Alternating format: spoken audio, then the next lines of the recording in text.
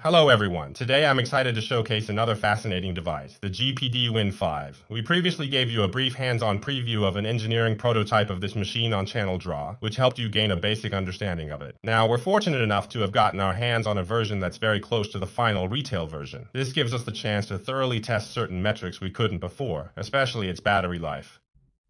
And also noise level, along with screen quality. These are points that everyone is quite concerned and sensitive about. This handheld device is also the only one currently on the market featuring the AMD Strix Halo platform. This means it comes equipped with a powerful 40 CU integrated graphics unit, essentially delivering discrete graphics performance. So, how complete and polished is this machine now? And to what extent can this integrated GPU perform on such a mini handheld? In this video today, we're bringing you a pretty comprehensive review. First, let's take a look at the device's appearance. This time, the GPD Win 5 features an entirely new design, and compared to the Win 4, its overall size is larger. The Win 4 had a 6-inch screen, but the Win 5 has expanded to 7 inches. Additionally, the top and bottom bezels are narrower than the Win 4's, increasing the screen-to-body ratio. However, one notable difference from the Win 4 is the removal of the sliding keyboard design, which will make typing it might be a little more troublesome. This is, of course, a compromise made to accommodate a platform like AMD Strix Halo. Moreover, the entire appearance has been thoroughly redesigned this time, and the power button's placement has also been re-engineered.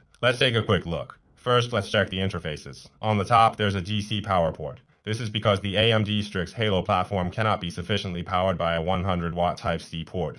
It includes a dedicated 180-watt power adapter. Additionally, the top features a 3.5mm jack, a practical Type-A port, and a USB 4 port. At the bottom, there is a 10 gigabits per second Type-C port, and that's all. Oh wait, I forgot two more ports. There's a TF card slot here, and at the bottom, a mini PCIe port, which allows for an extra SSD to be installed. Like a TF card, but it actually operates on a PCIe X1 SSD, which is considerably quicker than a TF card. This is also a rather novel design. Next, let's turn our attention to the front. The main thing I want to discuss about the GPD Win 5's front this time is its two joysticks. They're quite low in height, and many might be thinking, are low-profile joysticks similar to those on the Switch going to have a subpar feel? But its travel distance is quite substantial, as you can probably discern when I give it a little wiggle. Its travel is on par with devices that feature much taller joysticks. Let me grab another device for a quick comparison. This is the Lenovo Legion Go 2, another flagship handheld gaming device that recently hit the market. You can observe the height of its joystick. It's essentially twice the height of the Win 5's. Twice the height, as you can all see. Now let's compare the travel distance. The Win 5's travel is this significant. When comparing travel, just observe the angle of deviation to the right. You'll notice the Win 5 shifts by about 30 degrees, whereas the ROG handheld might not even reach 30 degrees. Therefore, the tactile sensation of the two joysticks is quite similar. This implies that the Win 5, despite having such a low-profile joystick, still manages to achieve a comparable feel.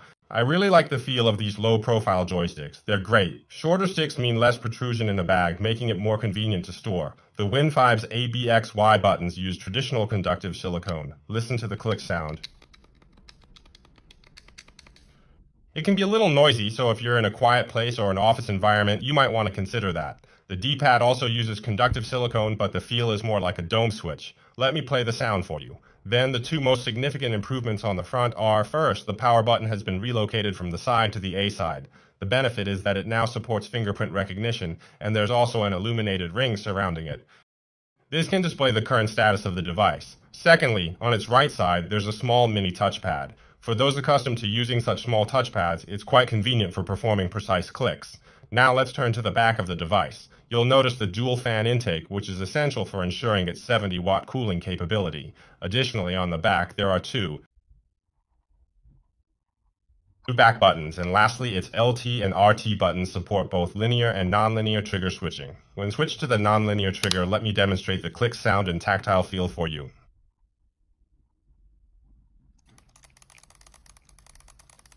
It's a micro-switch button, much like the sound and feel of a mouse button. If I switch down to the linear trigger, it becomes a traditional linear trigger. So that sums up the overall picture for this handheld console. Overall, I think its design aligns well with the ergonomic design principles expected from a portable device. The slanted button layout makes it quite comfortable for thumb placement, and it also incorporates microswitch LB and RB buttons. The tactile feedback is genuinely quite good. Finally, we must discuss its optional accessory. The handheld device itself does not come with a battery. As you can imagine, this year, in order to fit the AMD Strix Halo platform into a handheld, we had to eliminate the sliding keyboard and even the battery to make it feasible. However, they thoughtfully included an 80 watt-hour external battery. Next, let's look at what our channel focuses on the most. And that is the weight. The device itself, without a battery, has an official weight of 590 grams. It's actually 591 grams, so basically identical to the official spec. Now, with the battery, which is officially listed at 350 grams, let's see if it's actually 350 grams.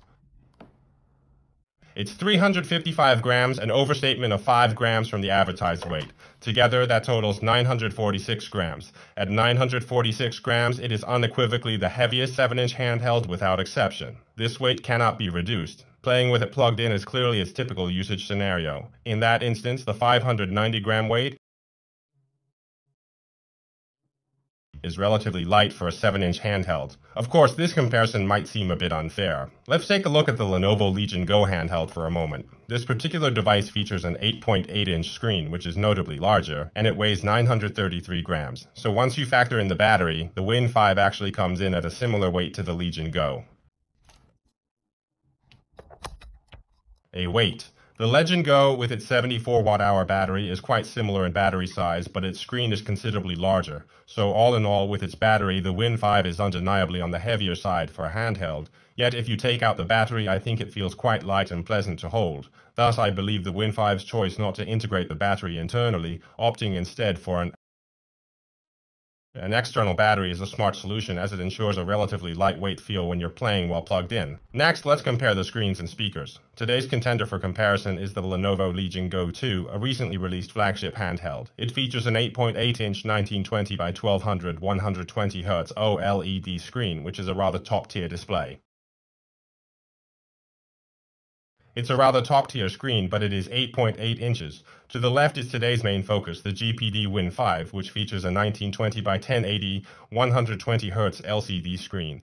Its official brightness rating is 500 nits, and it measures 7.0 inches, appearing considerably smaller by comparison. Now we will proceed with testing at 100% brightness and approximately 70 decibels of volume. Let us officially begin. First, you will hear the audio emanating from the Win 5.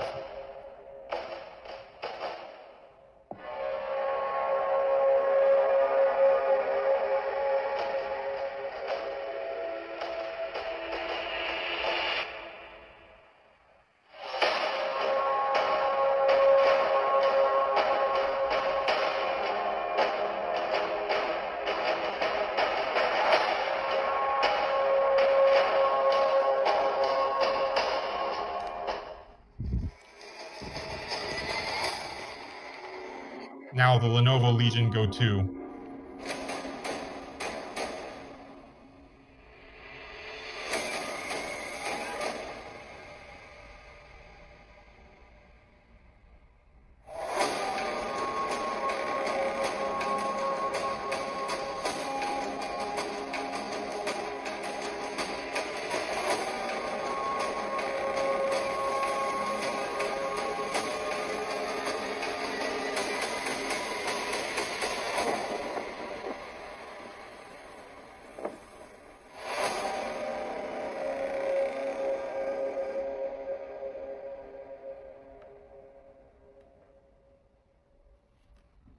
So, what are your thoughts on the screen and speakers performance? Feel free to discuss it in the comments. Let's start with the screen. We'll display the specs for everyone. The Win 5 screen has an official brightness rating of 500 nits. In full screen mode, it's slightly under 500 nits, measured at around 480. However, the 10% window local brightness does reach 500 nits, so it aligns with the stated specifications.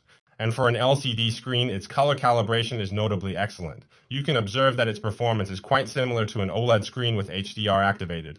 Nevertheless, an OLED remains an OLED. Its contrast ratio, coupled with HDR video support, will inherently surpass that of an LCD. Yet for individuals whose eyes are particularly sensitive,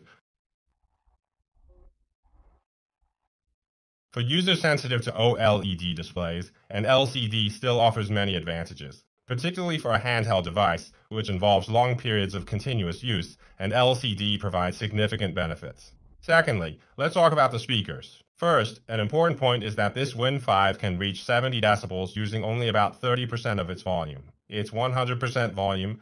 It can reach approximately 100 decibels, which is extremely loud. I suspect this might be due to an untuned state. While its overall audio performance at 30% volume is currently normal, without any distortion or peculiar problems, I still sense that its full potential hasn't been realized. This is because GPD usually incorporates DTS tuning, and I'm unsure if this specific device includes it.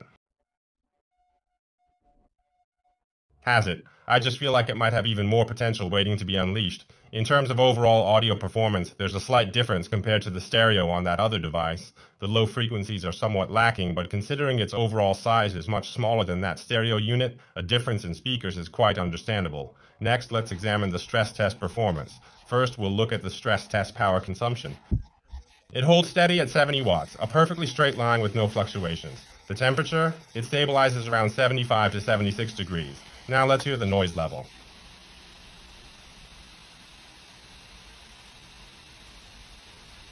Right at the device, it's 52 decibels. Now I'll move a bit further away to about where a person would be.